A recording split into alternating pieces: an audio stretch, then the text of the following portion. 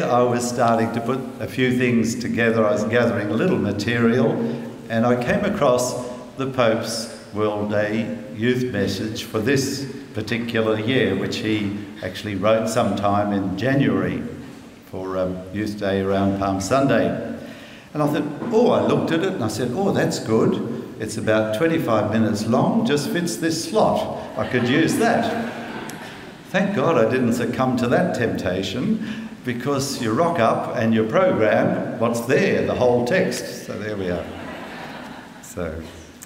And I will quote a couple of things from it, though, as others have in the course of this convention.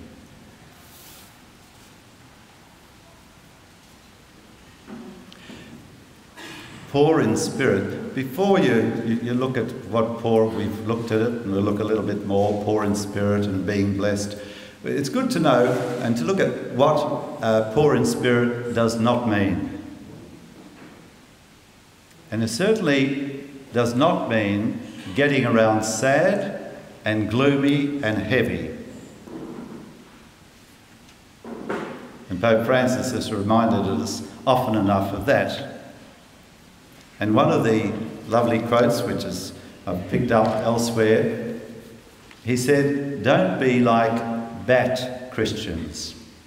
Well, those of you who come from Darwin and a few other places up north, and even in my diocese, I came across a few bats in Bianchini Park recently. I was up there visiting the parishes, and there's a beautiful, well, there's pools everywhere, and there's a 50-metre pool called Fern Pool. I always make a visit to that every 2 years and have a little swim. But as you walk through the bush, there were some bats there too. And they were up in the trees, and I think they sleep upside down, but you know, they're all cooped up, and you know, they stay there and then they come out in the dark. So this is what, I don't know where Pope Francis saw the bats, but he says this: "This is a Christian's disease. We are afraid of joy. It's better to think, yes, yes, God exists, but he is there.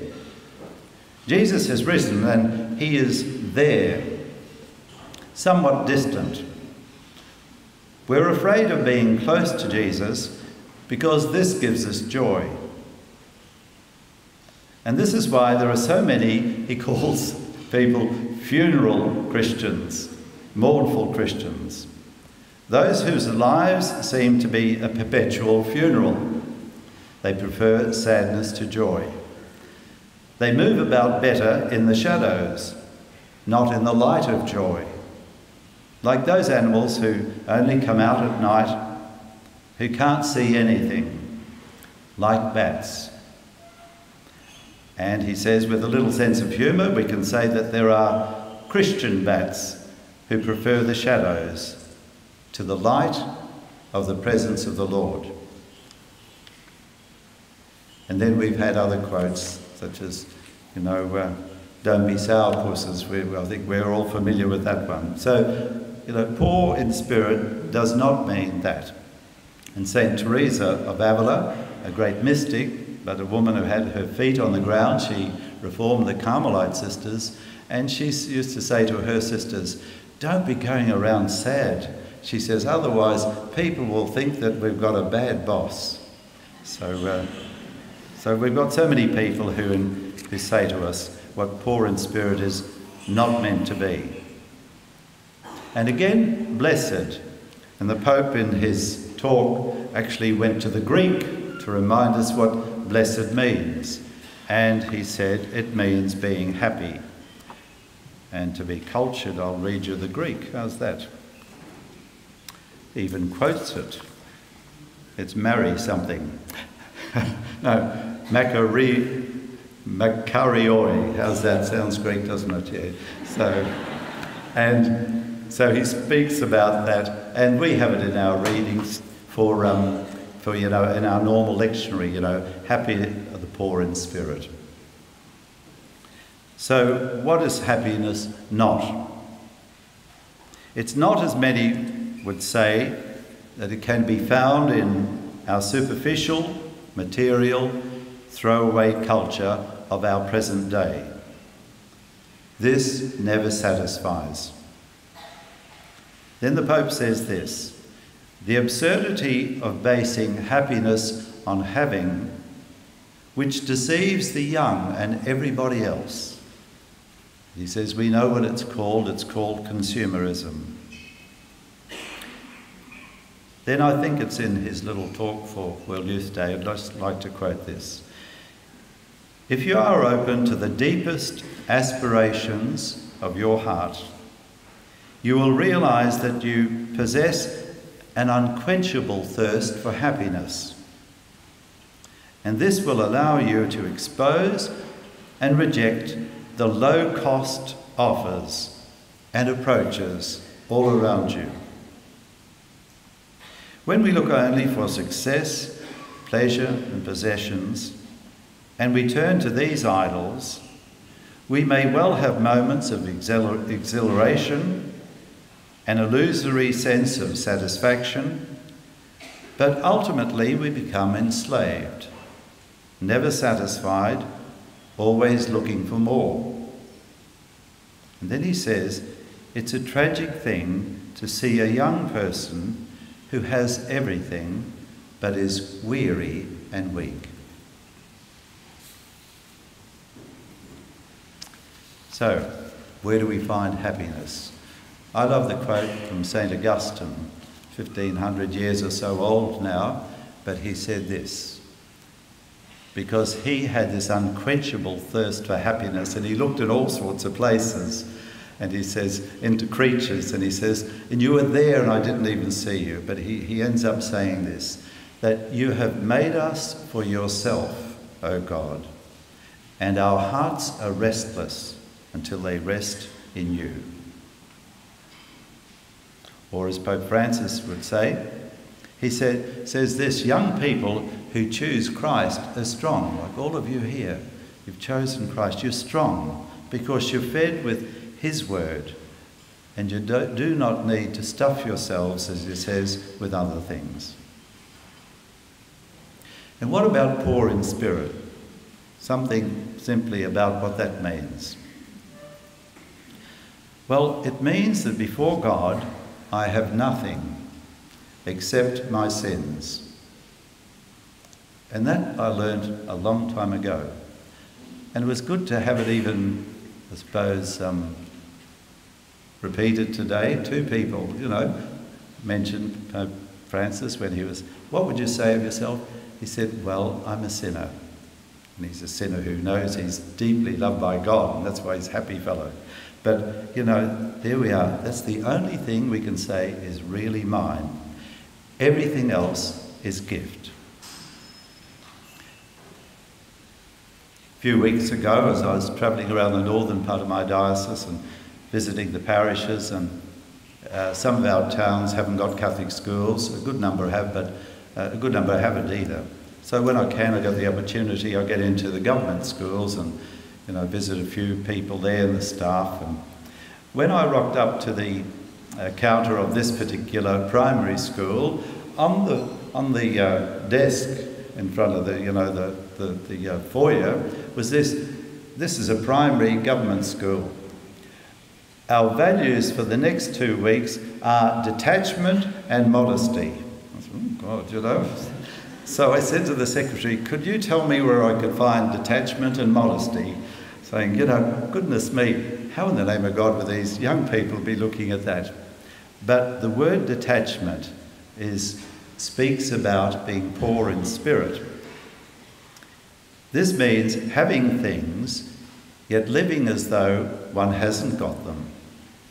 It means enjoying things, but not being possessed by them or taken up by them. Above all, being poor in spirit means knowing our need of God. Because without God, I have nothing. Without God, I'm truly poor. I am truly dependent on God for everything. And we've got some wonderful examples. And remember Job in this morning's Mass, the first reading. And Job, some of you may have read it, and if you haven't, it's a wonderful book about this person who had great faith in God. And the way Job, the book is written, it's, the devil's roaming around the earth, and, so God says, what have you been up to? Just roaming around. And God says, you seen that bloke Job? Oh, yeah. He's one of my good mates. He's loyal to me. Oh, says Satan, yeah. But he's got everything. Sure, it's easy for him to believe in you. He said, make it hard for him, and you'll see he'll change. So God said, have a try. And so one thing after another happened to Job. Catastrophe, losing farm and flocks and family and house, they all died. And there he is on the dung heap and so on. And today we heard, remember, about how it was, all those things were restored. And his beautiful daughters, remember the names? Turtle Dove, Mascara, yeah, gorgeous names. There we are. Sarah Moffat, if you have another daughter, there's another little name or two. She's not even there she is. There we are. So, but even through all that, what did he say? These are the words which showed how poor in spirit he was. Naked I came from my mother's womb, naked I will return. The Lord has given, the Lord has taken. Blessed be the name of the Lord. Sure, that's real faith, isn't it? Real poverty. And I've got others there. How about a lovely woman called Esther in the Old Testament? That's one of my favourite books. One of yours too, is it? Do you like Esther? Got a bit of a smile. Do you like Esther? Beautiful woman, yeah. She was a Jew, and the pagan king realised she was very pretty and made her queen. But you couldn't go to the king for any request at all, otherwise you'd risk your life. Even the queen, even Esther, whom he loved so dearly. Anyhow, it was happening that there was this fellow that didn't like the Jews, and he wanted to have them exterminated, and he sort of arranged something fictitious which put the blame on them. So he got to the king and said, you've got to kill them. So the king was about to make this edict to kill all the Jews. And so Esther's uncle said, you better do something about it. And she said, I can't even go and talk to him without him asking me.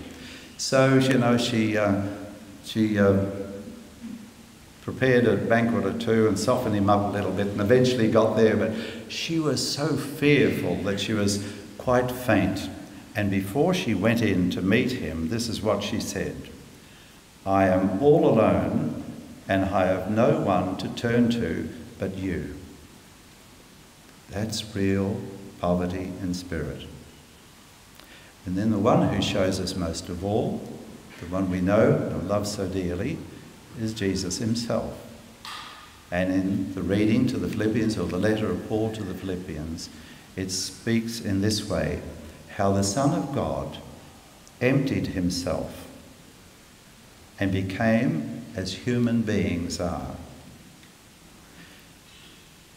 St. Paul said he didn't cling to his divinity.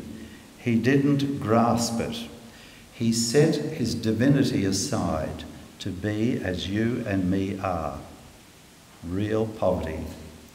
And he went further, and he even accepted death on the cross, set aside his very human life for us. So being poor in spirit, there's some beautiful examples. And I just want to say this, because when I was reading the Pope's talk, I thought, it's beautiful. I hadn't thought of this too much. But being poor in spirit is important in our quest for happiness, but it applies to God as well as to ourselves.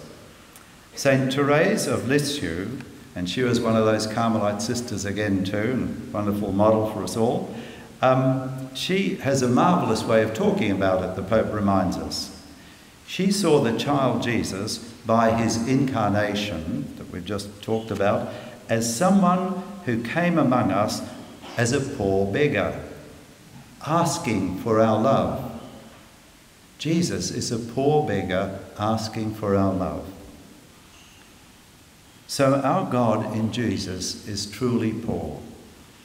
And then those quotes he quoted also from the Catholic Catechism, which are beautiful.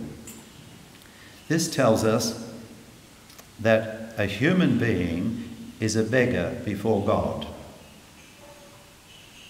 And it also talks about prayer as something really beautiful.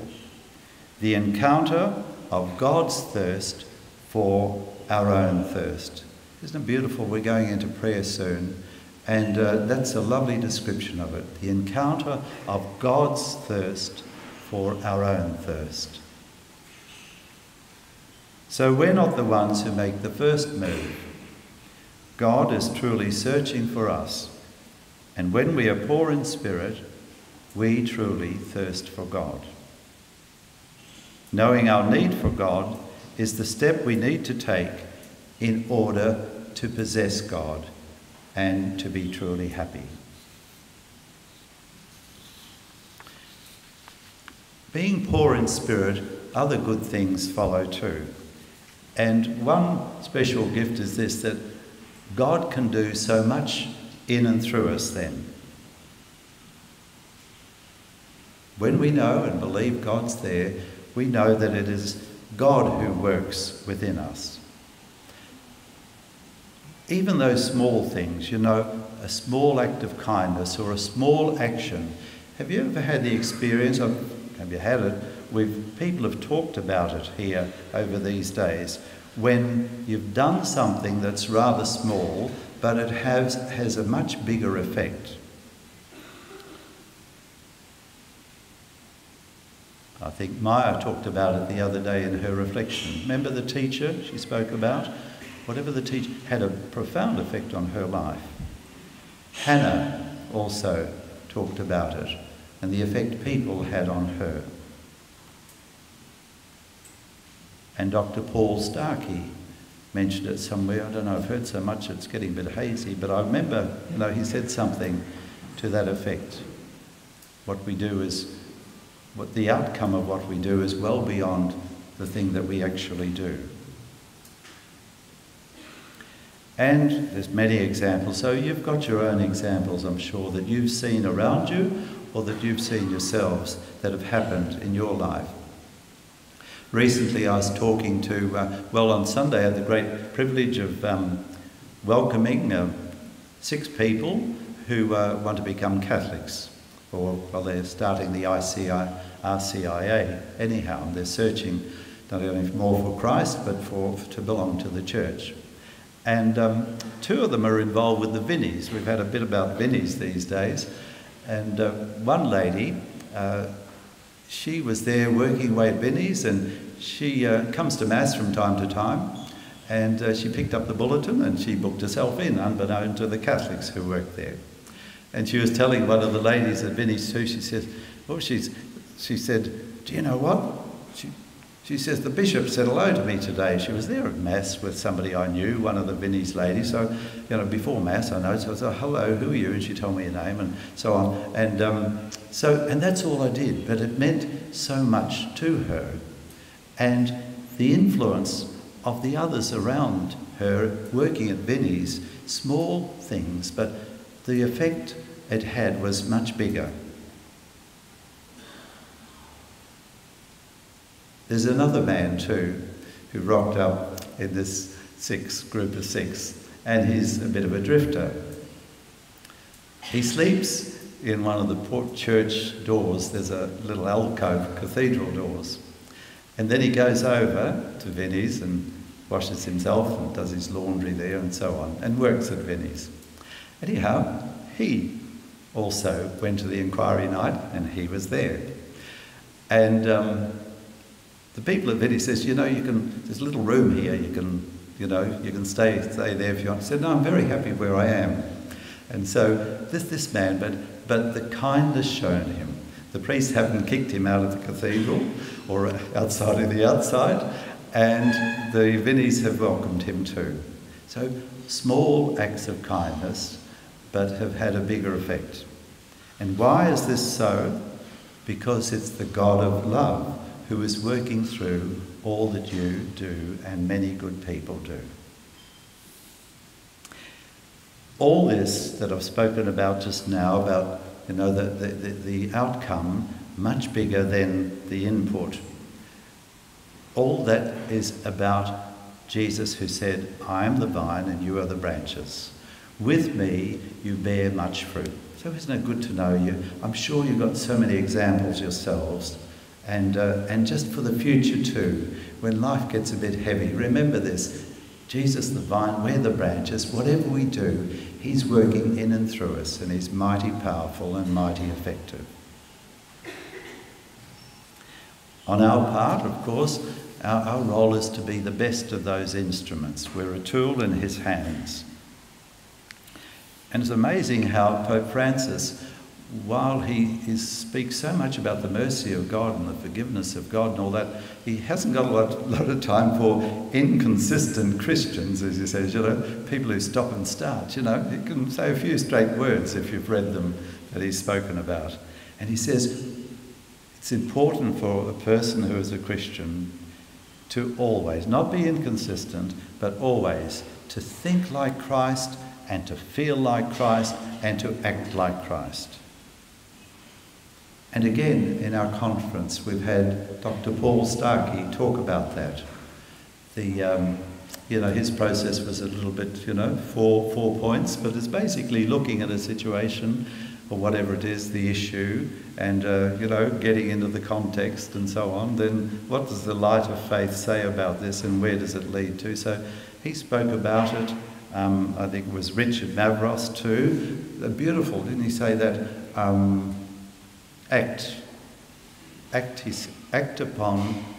Reflect upon the action and then act upon your reflection and then reflect upon the action and so on. It's all the same thing. The YCW, the YCS say the same thing. See, judge, act. You look at the situation. What does the light of faith say about this? What would Christ say and think and do? And then what action does it lead to? And that's how we can be. Dr. Paul Sharkey spoke about having a method, especially when you're trying to connect and relate to people with different ideas and all that sort of thing to find common ground. Have a method in all that. And, but it's the method to be very effective too and very Christ-like. It's the way to allow God and Jesus to work within us. Now, how am I going for time there? There we are. I haven't said anything about the kingdom of heaven, but, that's huge. And I'm not going into it now, you'll go to sleep, but anyhow. Kingdom of heaven means everything, as we know. It means Jesus says the kingdom of heaven is among you, and you can see it's obvious here over these 2-3 days, very much. God is among you. God's presence is here, God is close, etc. It's you and we all belong to this wonderful family of God. Now, not just forever, which is going to be wonderful, but here and now. And it's God's action, God working in and through us, acting in the world now. But what I wanted to do was just read you just one little paragraph from Pope Francis's talk. And he says it's basically the kingdom of heaven is Jesus.